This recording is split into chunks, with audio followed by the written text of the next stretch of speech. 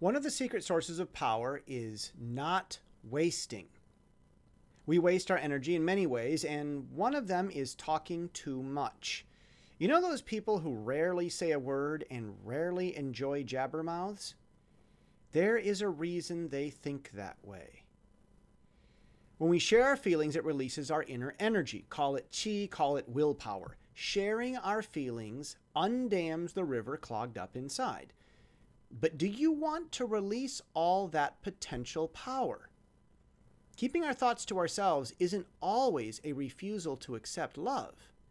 Sometimes it's just about turning turbines. And that is the point. I'm Jesse Steele, jessesteele.com.